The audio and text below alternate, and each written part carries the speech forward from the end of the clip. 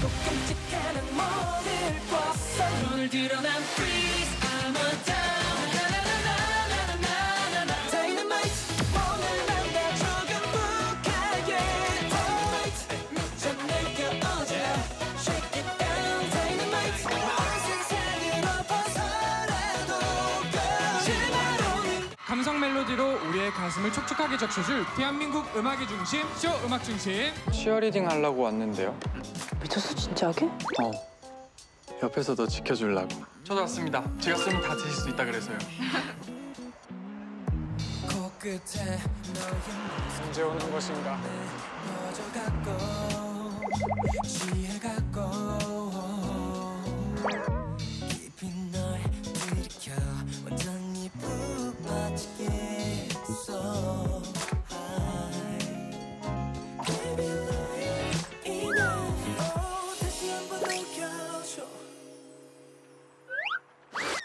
저기 있어.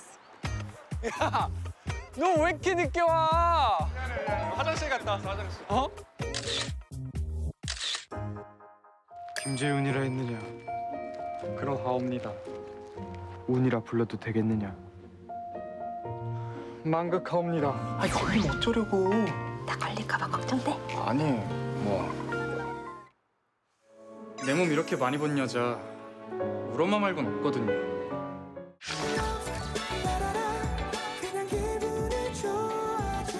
야, 나 여기서 너만 계속 기다리고 있었잖아.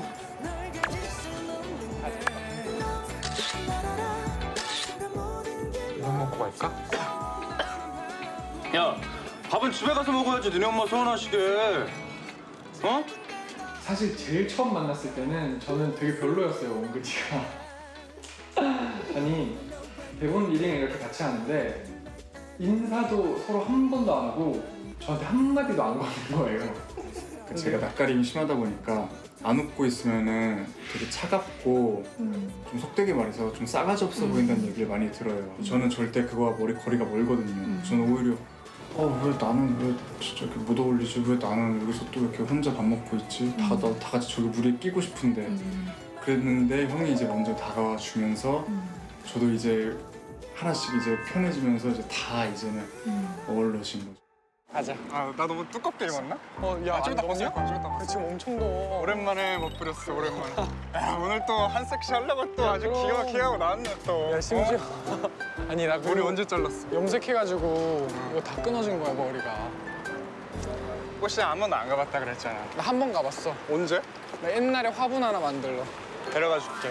알았어. 꽃시장 가자고 얘기를 하더라고요, 원근이가. 그러니까 꼭 한번 같이 가보고 싶다 해서 그럼 나도 좋다. 나도 어쨌든 가끔 캔들을 만드는데 거기 드라이플라워가 필요하니까 한번 가보자 라고. 저는 꽃을 좋아해서 형이 꽃시장을 한 번도 안 가봤대요. 그래서 우리 새벽에 한번 꼭 가자. 근데 그게 가면은 코가 뚫려요, 코가. 꽃향기들이 너무나 아름답고 눈이 정화가 돼요. 이게 형형색색 너무나 아름다워서. 여기 근데 현금밖에 안 되는 거 아니야? 아, 현금 뽑아야 돼. 그러니까. 또 이렇게 옆에서 또 장구는 안 보니까 창피하잖아. 5만 원 뽑으면 되겠지? 5만 원이면 풍족하지.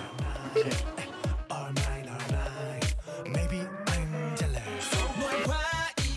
안 봐. 안 눌려진다. 봐서 뭐 한다고. 다 뽑았다.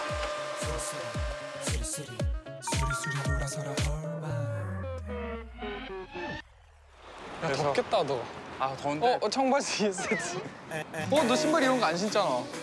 오늘 또 나오니까 멋있는 거 신고 왔지. 오늘 본적 있는데. 멋있는 거. 나도 평소 안 신는 백 운동화. 좀 취향이 좀 잘 맞아요. 되게 얘기해보면 되게 비슷한 것도 많고. 그러니까 저는 사실 취미로 캔들을 만들거든요.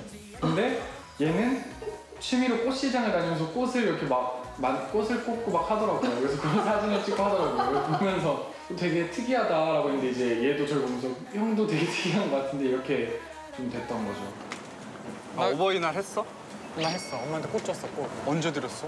서울 창원에서. 오셨어? 주문해서 창원에서 보냈어. 혹시 안 했어? 오늘 하려고. 어제였잖아.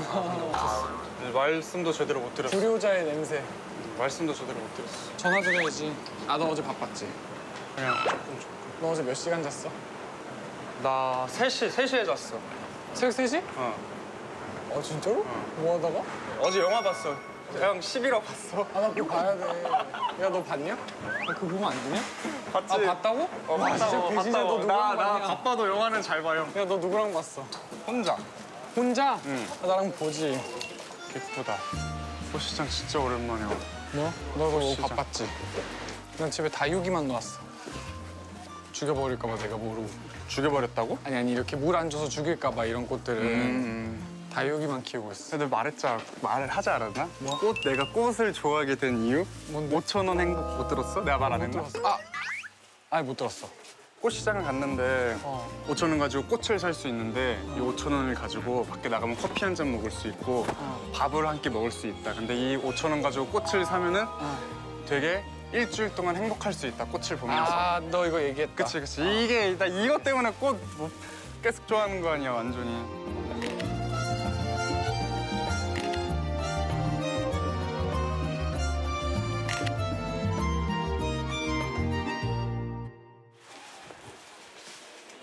왠지 브로콜리처럼 생겼고. 나 생일이 2월 27일이지. 어. 나 그 3일 뒤잖아. 어. 17일. 왜? 탄생화. 탄생화? 탄생화가 뭔데? 너가 태어났을 때의 꽃. 몰라. 그런 게. 시계꽃. 시계? 성스러운 사랑. 네, 나 원래 성스러운 사랑, 좀 진솔된 사랑 좋아해. 하고 싶어. 늘. 히아신스 이거 우리 엄마가 진짜 좋아하는 거야. 예쁘다. 오, 카네이션도 있어. 예쁘다. 거기. 형, 5만 원 뽑았지? 야, 어머니 드려, 너. 그래야겠다. 불효했으니까. 지금 생화가 아니라 좋아. 네네네.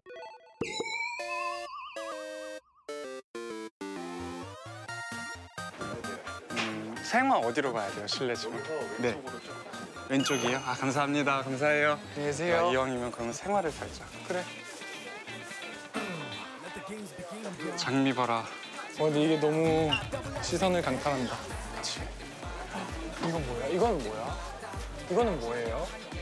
카네이션이요? 아, 이런 색깔의 카네이션. 이게 스카치스야, 형. 아, 이게 말라서 나오는 거? 원래 이렇게 그러네? 건조해. 와, 이것도 예쁘다. 뭐야, 이거? 이거 뭐야? 이거 뭐예요? 네? 알륨? 알류. 길다. 오! 이거 예뻐요. 오! 이거 민들레 씨앗 같다. 불면 날아갈 것 같아. 아, 좋다. 향긋하다. 아, 좋아. 나 우리 엄마는 히아신스 좋아하는데 어디서. 예쁜 것도 좋아하시겠지. 오! 너무 예쁘다. 아, 그래요? 이게 뭐뭐 섞여 있는 거예요? 이게 우리나라 꽃은 아니고 이태리에서 수입되는 꽃인데 예쁘다. 이거. 오, 엄청 화사하다. 색감이. 포장도 되어 있네. 이거 드라이인데? 그렇죠? 이런 것들을 다 조합을 해가지고 이제 믹스를 하는 거지. 이게 뭐예요, 이름이? 라그라스라고 라그라스요. 강아지 풀. 우와, 이태리는 강아지 풀이 저렇게 생겼어? 되게 고급지다. 야, 냄새도 나. 이탈리아노 이거 얼마인데요? 12,000원씩. 12,000원씩이요? 2,000원만 깎아주시면 안 돼요, 그러면은? 그러면 처음부터 다 만 원씩이야 이거. 아, 그래? 두 개 값 다? 네. 고마워. 쏘는 거야. 형이. 네? 혹시 돈을 더 많이 버는구나. 많이 버는 사람이 이렇게. 무슨 소리지? 내가 밥 살게 좀 이따가. 알았어. 안녕히 계세요. 이거 예쁘다. 나 사고 싶은 꽃도 있었는데. 뭐? 검색해왔어. 뭐? 일스트로메리아. 뭐? 일스트로메리아. 이쪽에서 여쭤볼까? 사람, 여기 꽃이 되게 많은데? 안녕하세요.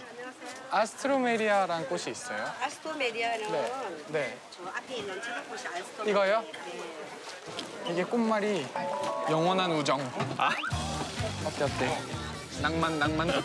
나 이거 네 사주고 싶었는데. 근데 이거 진짜 크다. 이거 어떻게 관리해야 돼? 길다? 이렇게 한 거는?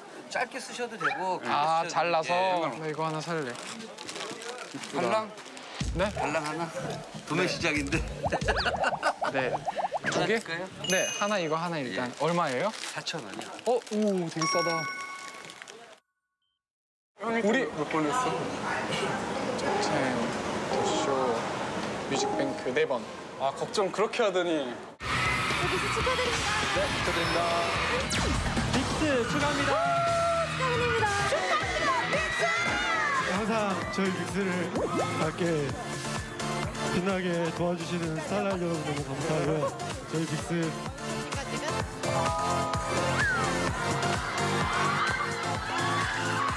저희 사랑해주시는 스타라이트 분들 그리고 항상 응원해주셔서 정말 감사하고요. 진짜 사랑하고요. 걱정 그렇게 하더니 하기는 하네 그래도 계속. 그럼 커피 우리 멤버 사가지고. 울었어. 왜? 커피 밥부터 먹어야 되는 거 아니야? 밥 내가 친구랑 몇 번 갔었던 곳이 있는데 되게 맛있어. 여기? 아니? 딴 데? 양평. 커피 사들고? 아니. 그래 가자. 양평? 지금 목말랐어. 양평으로 밥을 먹으러 가?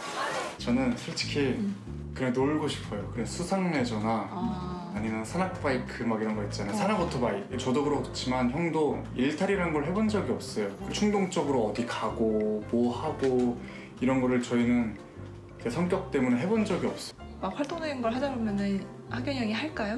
예를 들어 이러는 거죠. 그러니까 저는 형을 몇 번 속인 적도 있어요. 꽃구경이 가고 싶다면 형. 아 그래? 그럼 뭐 저기 형 가평 쪽에 화원 있는데 거기 한번 가볼까?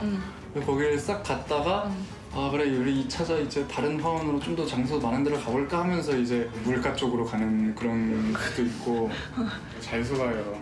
너무 착해서. 형 절대 몰라요. 이게 되게 남들은 이게 통하겠어 이러지만 형 절대 몰라요 진짜. 그래서 양평으로 밥을 먹으러 가?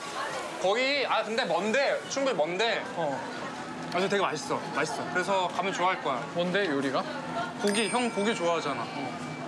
그래? 고기랑 밥. 뭐 먹을래? 나는 후레쉬에이드. 프레시에이드 하나랑요. 오렌지요. 아메리카노 차가운 거 하나 주세요. 근데 이거 진짜 화려하다. 그치? 응 화려해. 이거 좀 마음에 들어. 형 진짜 눈썰미 좋은 거 같아. 장난 아니지.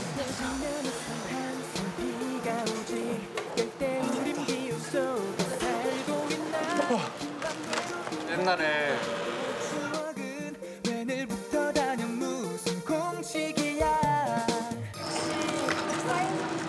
네네네네. 네, 감사합니다. 글씨 귀엽다. 나 누나한테 글 배워가지고. 나 멤버 외에 이렇게 같이 사인해본 거 처음이야. 네. 감사합니다. 잘 먹겠습니다. 안녕히 계세요. 덥다. 그러면은 이제 우리의 플랜은 밥을 먹고 거기 되게 경치가 예쁘거든. 거기에서 또 놀자.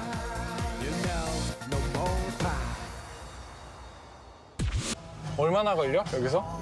1시간 좀 넘게 걸릴 것 같은데. 근데 돼지고기를 양평까지 가서 먹어야 돼?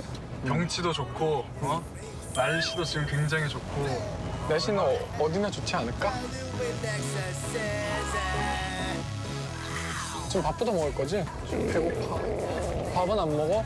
우와 여기 이것도 밥 맛있겠다. 일단 밥이 너무 먹고 싶어. 나 지금 꼬르륵거려. 나 엄청 맛있게 먹을걸? 너 그렇게 자신 있어 지금? 엄청 맛있게 먹을걸? 기대할게.